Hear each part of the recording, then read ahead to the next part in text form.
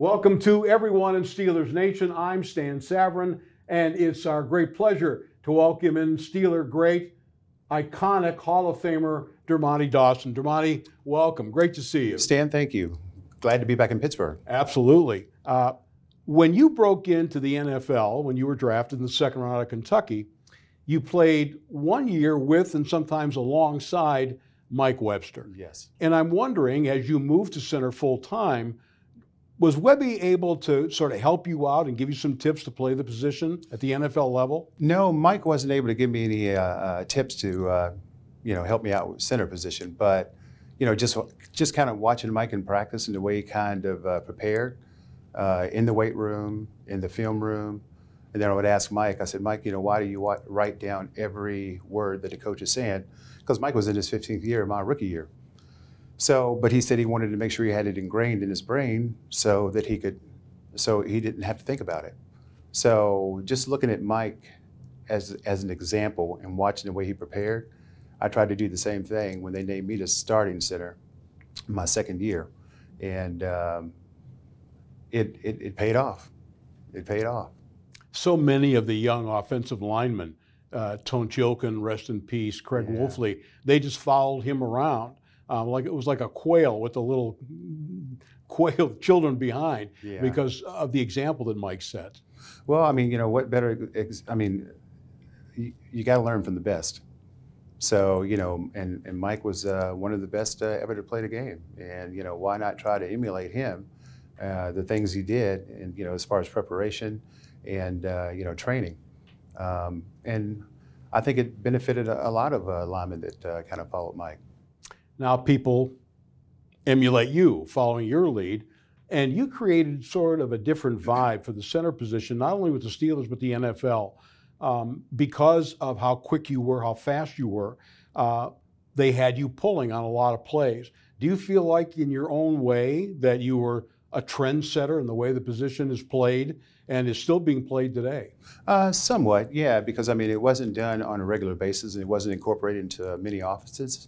So I think when we started doing that in '92, we started preparing for a regular season game every Monday in training camp. And I can't remember if it was Philly or something, whatever team it was, but I told Coach and those guys, I said, we're having a problem getting to the second level.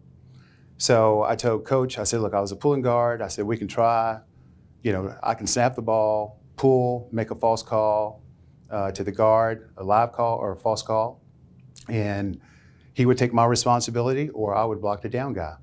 And we started to fool around with it in practice, and then next thing you know, Ron Earhart said, I think this is going to be good. So him and Coach Cowher allowed me to, kind of intercede and just kind of add that to the offense. And I think now everybody's trying to do it, or they are doing it. You mentioned Coach Cowher. I can't imagine a greater thrill as an NFL player than being inducted into the Pro Football Hall of Fame. But I'm wondering your feeling in watching your coach, Bill Cowher, get inducted. What was your feeling, your thoughts as that was occurring? Oh, it was great. That's the ultimate gift or award for us, being inducted to the Pro Football Hall of Fame and being coached by two Hall of Fame coaches. I don't think a whole lot of guys have had that happen before, but it was great to see Coach Cowher go into the Hall of Fame. And the thing about Coach Cowher, Coach Cowher, he was so enthusiastic when he came here in '92 as a coach.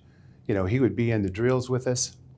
He was high-fiving guys, chest bumping guys, just so enthusiastic all the time and up tempo. And I think guys kind of, fed on that. And then also, Coach Cowher was one of these guys who he allowed you to kind of intercede with the offense or the defense, and it wasn't completely trying to think of the word that I'm looking for. The highway. Yeah, my way or the highway. Yeah. So we had a say in the offense or defense.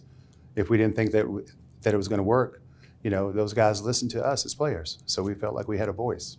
You alluded to this briefly, but I'm wondering if you've spent, obviously you have, spent a lot of time thinking about that you played for two Hall of Fame coaches.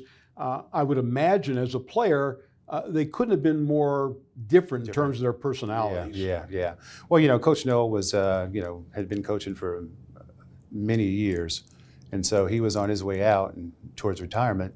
And then Coach Cower hadn't been too far departed from playing and coaching, so he was more enthusiastic. And then Chuck Noel would just let the assistant coaches, do their thing and make all the adjustments for us. But like I said, Coach Cower was right in the mix with us every 5 minutes in the huddle, high-fiving guys, chest-bumping guys, and just very involved. So to the day-to-day, with the day-to-day practice and corrections as well.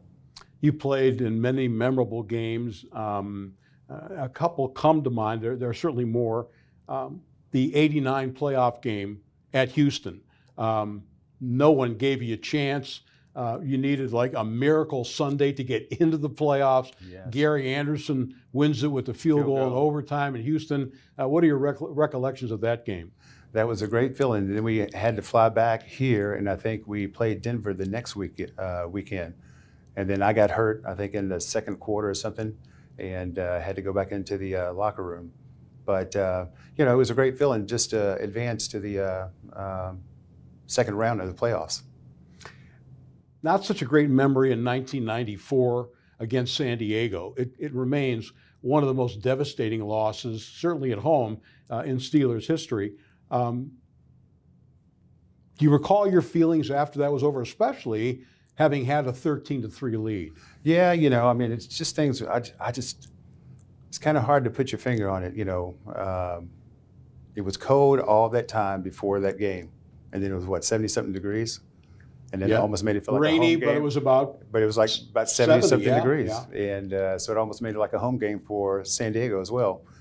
So we didn't have the weather for an advantage. But that was just a tough loss. And, not too much you can do about it. The thing is, you got to play up to your capabilities. I don't care who you're playing and what type of weather you're playing in. You have to execute, and we didn't do it. Well, you made up for it the following year, winning the game against Indianapolis. Jim Harbaugh's Hail Mary just falling. What was your view of that play? Because that's a game-winning touchdown right there. I was saying, not again, not again. And luckily, when saw the ref say no, so of course, you're elated and jumping around and just happy to make it to the Super Bowl. And playing in the Super Bowl, again, not the outcome you wanted. Is that one of the highlights of your career, having played in the Super Bowl? It is, because you have guys who have played in the league for, 10, 12, 13 years, never get a chance to play in a playoff game. We played in multiple playoff games, and playing in the big show, in Super Bowl, that is the ultimate, for a professional player. To win it is the ultimate, but, just to make it there and experience everything the Super Bowl is about, it's an honor, and that's what I think a lot of guys, or most guys, want to do. This doesn't happen that often in professional sports, maybe a bit more in pro football, but with free agency and salary caps and so on and so forth, not many players get to play their entire career with one organization. We in Pittsburgh, Western Pennsylvania, and all across the nation, Steelers Nation, believes that there's something special about the Steelers, the way the Rooney family, from the Chief to Dan, now to Art II, that there's something different about the Steelers. In your interaction with other players and your experience as a Steeler, do you believe that that's true? There's something special about the Steeler organization. I do. I think, because the leadership of this organization, those guys treat you like family. And of course, you're going to have bad stories from guys as well, that feel like they were slighted. But overall, it's a great franchise to play for. And they have a historic ownership group, with the Rooney family. And, for me, I did not want to go somewhere else and try to prove myself when I was already proven here in Pittsburgh. And I wanted to stay with one team. And I just thought it was an honor for me to stay here and play in Pittsburgh since those guys were originally drafted me. So, I wanted to be a one-team player. And you were, and a one-city player. Lastly, Dermontti, I'm sure every fan base roots for its team. But again, maybe this is provincial, but it sure seems like the Steeler fans are almost a part of the team. And I wonder if you got that sense as a player. It's like Howard Cosell once said, when you come to Pittsburgh, you not only have to play the Steelers, you have to play the whole city. That's right. And I wonder if you felt that as a player. Oh, I did. And, and I still feel it to this day. No matter where you go, if people find out that you play for the Steelers, nationwide, I've met Steeler fans everywhere. And it's a great feeling, and I always go out of my way just to make sure I say hello because, we need that fan support.